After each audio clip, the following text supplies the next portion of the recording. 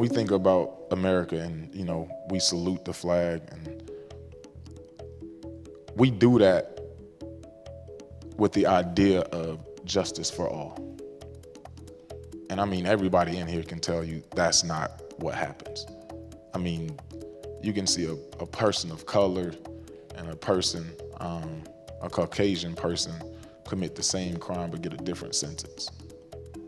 To me, that's what, you know, to have somebody commit the same crime, get the same punishment, no matter race, color, creed, religion, whatever it is, that is fair to me.